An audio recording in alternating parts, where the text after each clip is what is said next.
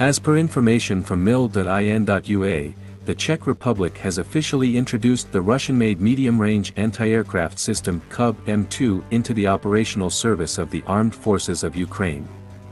In May 2023, Army Recognition reported that President Petropavl of the Czech Republic declared his intention to transfer Soviet-era air defense systems from the country's own armed forces to Ukraine.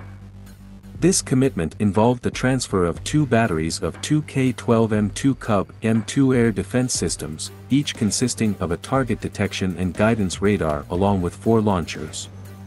It remains uncertain whether the Czech Republic has handed over both complete batteries or only a portion of the pledged equipment, as depicted in the photo.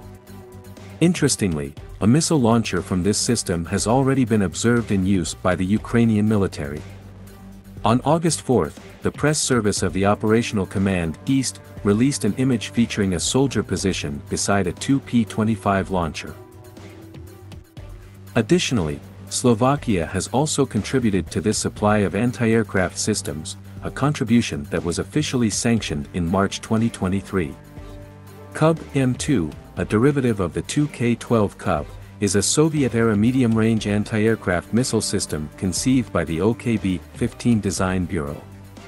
Production took place in the Soviet Union between 1967 and 1983. The configuration encompasses a self-propelled reconnaissance and guidance module, a central control center, and 4 self-propelled launchers. Each launcher accommodates 3 3M9 anti-aircraft guided missiles.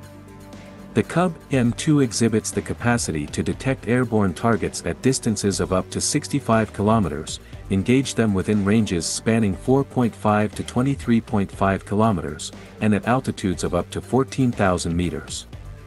The primary targets within the Kub air defense system's purview encompass aircraft and cruise missiles traveling at speeds of up to 600 meters per second.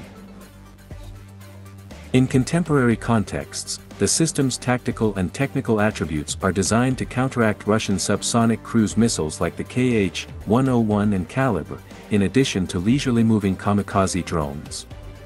The Czech systems can be readily integrated into the Ukrainian air defense network, potentially even interfacing with the more advanced Buk anti-aircraft missile complex.